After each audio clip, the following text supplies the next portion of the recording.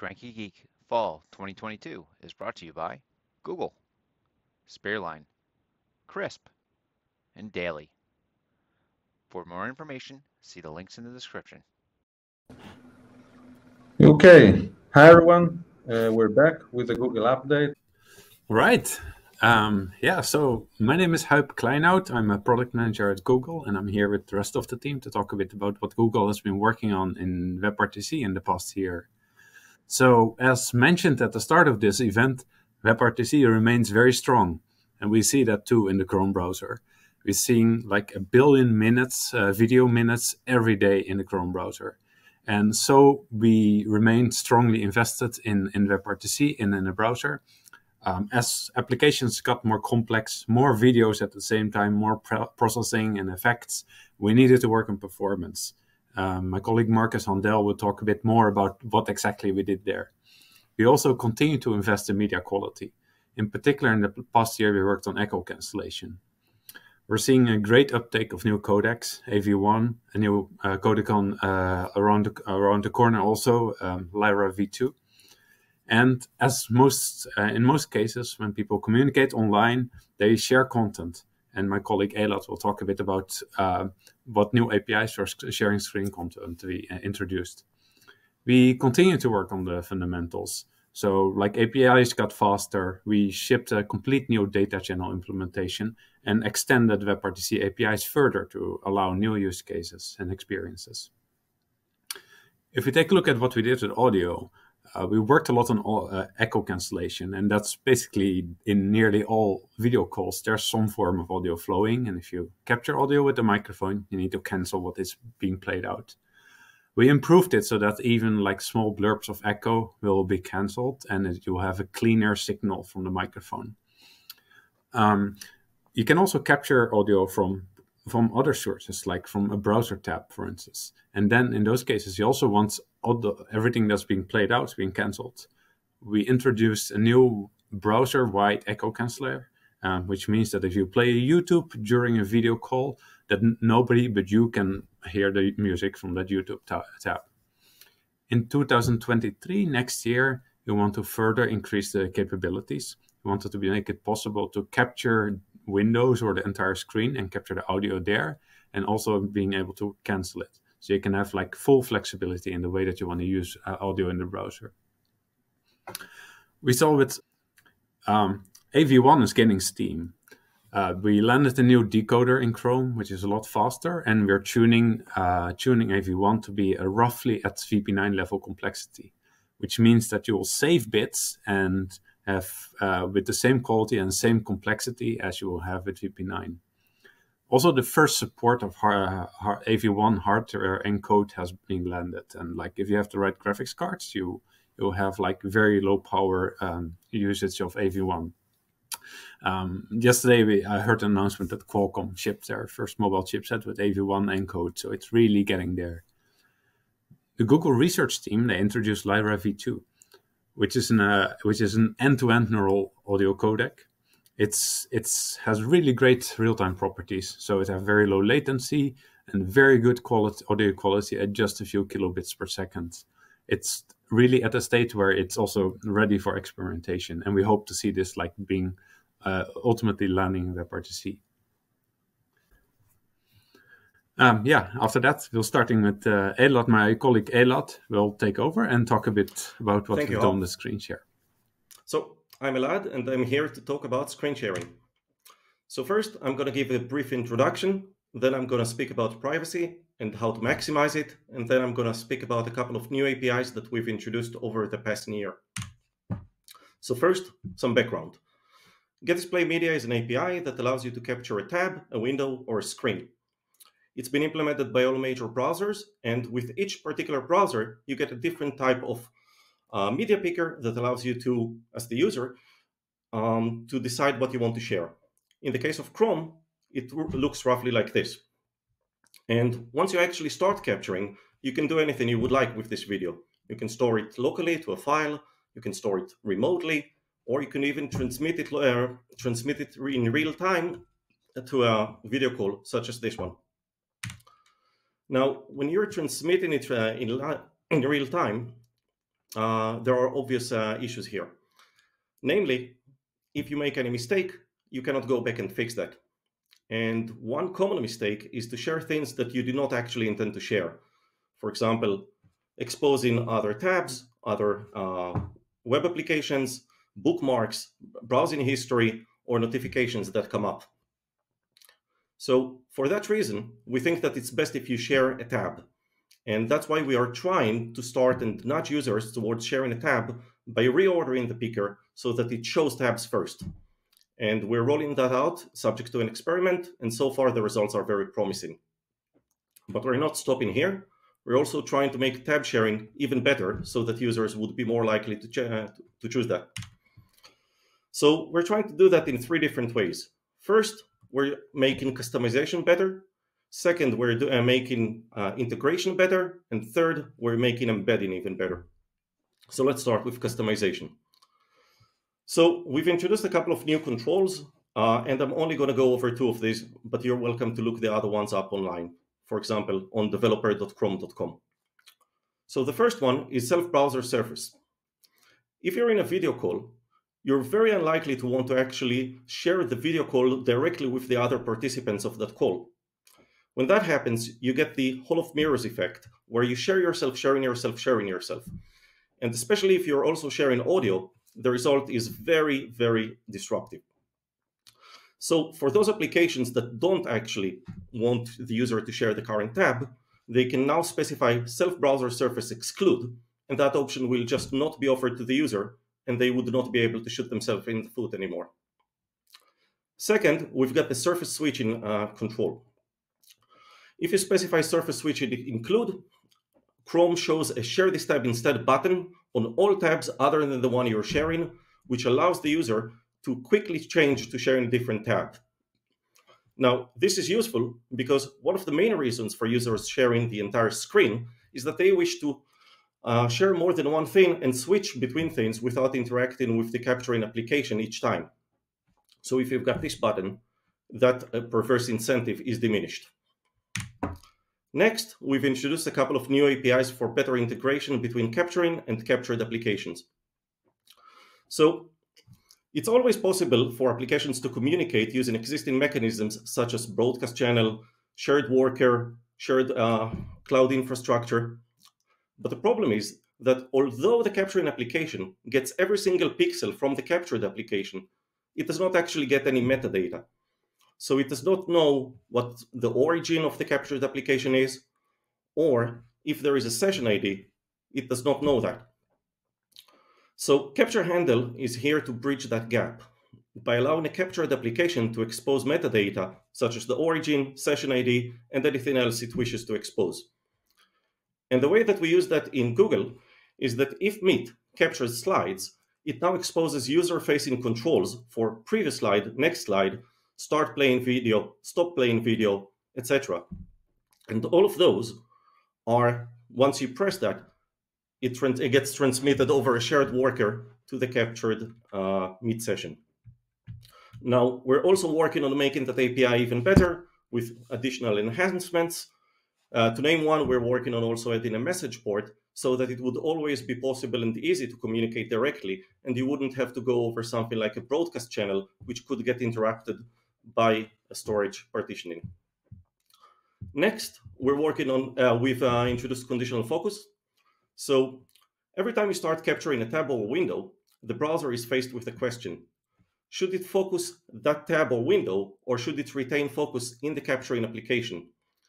And the answer depends on the nature of your capturing application, as well as what the user ends up choosing. So if we look at Meet, for example, if the user ends up choosing a slides presentation, we don't actually want to focus that presentation because we can control it remotely. But if the user chooses anything else, then we assume that the user wants to start interacting with that content, and therefore we immediately focus that content. And conditional focus lets you do that. It lets you make the decision immediately after the user makes their choice. Now, to give just one more example of an application that can benefit from this, I often use Tela, which is an application for recording yourself giving presentations. But when using this tool, if you start sharing, you don't actually start recording just yet. You need to go back to that application, press start, and then there is a countdown until you actually start recording. And the way that Tela handled this before was that they would change their title to come back in order to beckon the user back to the application. But with conditional focus, this is no longer necessary. They can now just instruct the browser to not switch focus. Last, we want to make embedding a video conferencing tool even better. So embedding a video conferencing tool inside of your application was always possible. You just had to embed an iframe, and it worked. But there was one shortcoming, and that was that you could not actually share that very tool directly to the same call without transmitting remote participants' videos back to them. You could crop, but cropping using JavaScript was not very simple, not very efficient, and not very robust, because if the user resized the window or scrolled or changed zoom, you would have to change coordinates, and that could potentially involve some cross-process communication. So you would end up with a couple of miscropped frames. So we introduced an API called region capture, whereby you choose one element in the page, you tag that, and you always end up cropping to wherever that element ends up being drawn on every single frame, which makes everything a lot easier for you and much more robust. Now, we're not stopping here. For element capture, so region capture is really useful, but it suffers from one shortcoming, and that is that if anything ends up drawing on top of your target element, those pixels also end up getting captured. And sometimes that's appropriate, but sometimes less so. So now we're working on yet another API that's going to let you tag a specific element, and then only the subtree of the DOM that starts with that element is going to get captured, and anything that ends up drawing on top is going to be magically erased. So in the example here, if we've got this video, any controls and the progress bar or a preview that ends up drawing on top would not be captured, which is very useful. So hopefully I can talk to you more about that next year as we keep on working on that. And with that, I hand it over to Markus. I'm Markus Handell, and I'm an engineer on the Google Meet video performance team. So I'm here to talk about projects and plans related to performance that have been undertaken during 2022 and our plans going forward. A year ago, Huib had a great slide telling you about all the great performance work that went down during 2021, and we're continuing this tradition this year. So the performance focus stays, and we're continuing to invest heavily in RTC performance with the goal of making the WebRTC experience free of fan noise and thermal throttling. And we're collaborating with other companies like Intel, Apple, AMD, and Microsoft on the performance topic. So for 2022, we continue the strategy from 2021 with enabling zero-copy media transfer anywhere we can. There are many projects underway to ensure core media types can reach encoders and effects processing while media is still residing in GPU memory, so you can avoid large copies. We've also done things that will indirectly help performance. The WebRTC Media Capabilities API was launched this spring, and this API is important to enable apps to query power efficiency support for individual codec types. And also carry support for querying scalability modes, which is important to RTC. And to go with that, Intel is adding VP9 and AV1 hardware encoding support to Chromium for Windows. So we should be up for interesting combos going forward. And a lot of focus has been on how we execute things. This group of projects focuses on enabling GPU and CPU work to execute concurrently, and also to make us wake up less frequently. And this is the theme of projects like the metronome and the sync decoding projects. And also one notable thing here is that the pacer improvements, they actually started out to impact wake-up frequency, but eventually ended up with latency the most for your pleasure.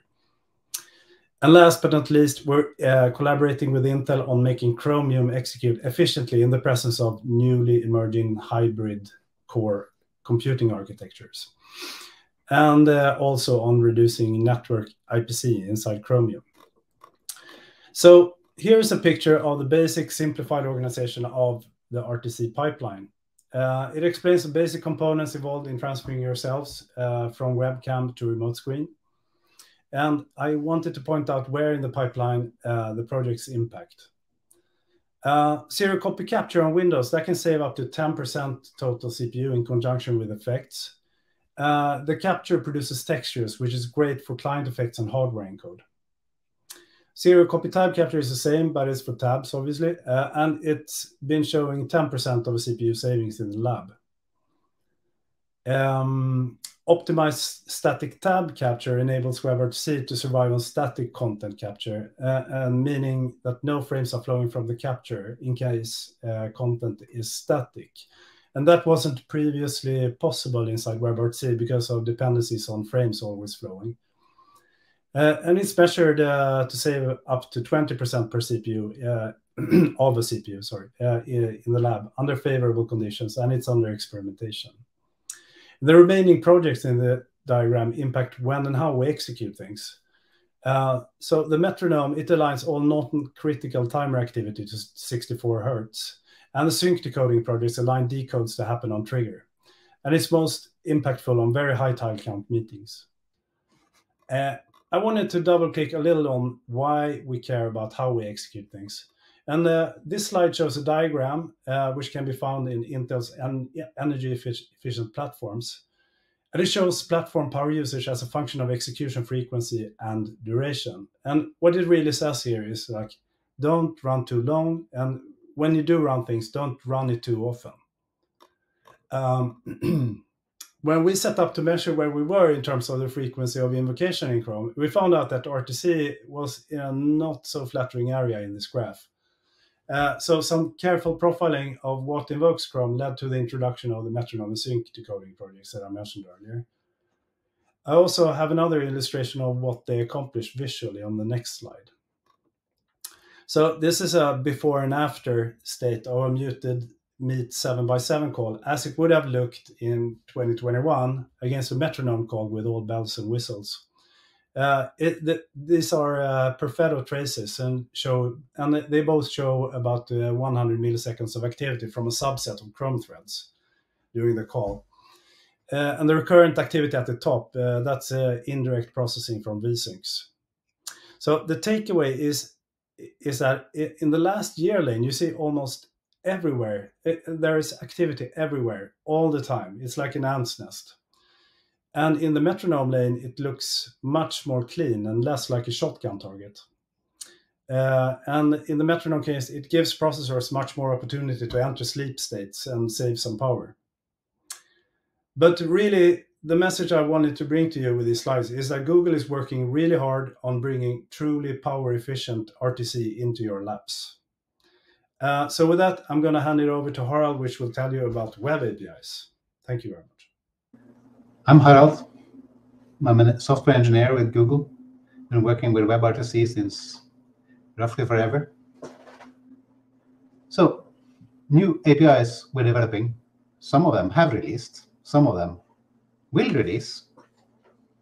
When you want to build an application that goes across multiple tabs, one of the things you do is to capture something. Camera, presentation, whatever. We started out with tab captures.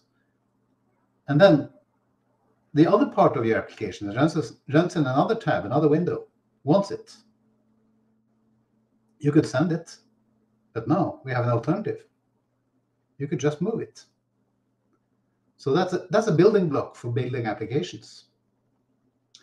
And it turned out to be complicated, but we're getting there, and we're going to make it more general as the year goes by. Media Capabilities API is one of the ways that gives people more information to make their products conferencing better by knowing what they're running on, what the capabilities are in a privacy-preserving fashion. So this is a unified API across WebRTC and Web Codecs. It's been out since April. And I do recommend using that API if you want to know what your hardware is capable of. Scalable video codecs. We've been doing variants of this for years, and we've been having problems controlling exactly what's sent for years. The new APIs, which are based on work that was done in conjunction with the AV1 codec development, called the SAC API, that's useful for sending out, instead of separate streams in this size and that size and that size, you just send out one stream, and the recipient or the SFU can extract exactly the frame size that is best for the people who are watching your content. And speaking of control, we also have the RTP head extension control API. This is access to features that are not turned on by default, or turning off features that you really don't need in your environment. This is something you shouldn't do blindly, but if you're already doing it by SDP manipulation, you'll be looking forward to stopping doing that and having a structured way to do it. But we're not stopping with the stuff that is currently in the pipeline. There's more coming in. We have experiments running and are trying to figure out the best approaches to do ICE negotiation control, so that if you're connected via wired, wireless, Wi-Fi, telephone, whatever, you should remain connected, and you should use the best way of connecting always. And the browser is doing a fairly good job of that. But sometimes there are ways where you can improve and do better. So you want to push more of that control up towards where the applications can get at it. And of course, when you're transferring media, you got great opportunities for processing the raw media with breakout box APIs, or Canvas for those who prefer that one. And but the amount of things you can do with encoded media is limited so far. So you want to have the same universal pluggability you have in other places, so that whether a stream of encoded data comes in from a camera, comes in from a connection, comes in from a file, or you want to send it to a screen, or to a file, or to a decoder, or to someone else, that should be entirely up to the application to decide which one they choose to do. So we have been lining up the use cases and trying out things so that we can figure out what's the best way to do this. We are very far from locking down APIs yet. And since we haven't locked them down, we also a good bit from implementing them. We're experimenting, and we're finding that this is the direction we want to go in. So watch out for this next year.